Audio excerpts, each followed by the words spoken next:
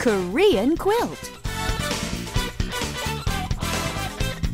Hey, and welcome back to Korean Quilt. That's right, KQ, your guide to the Korean language and culture. Okay, we're continuing with the restaurant theme today on KQ. Richard, take it away. All right, so here we're going to be learning today 2인분 주세요. Oh, a good one.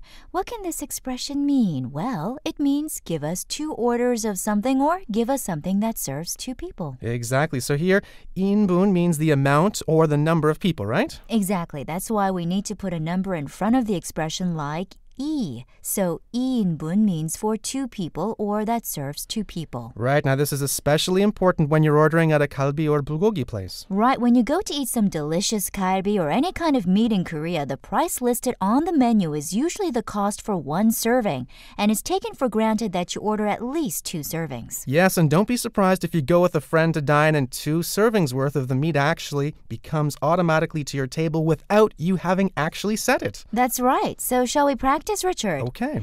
2인분 주세요. Give me 2 orders of something. Okay.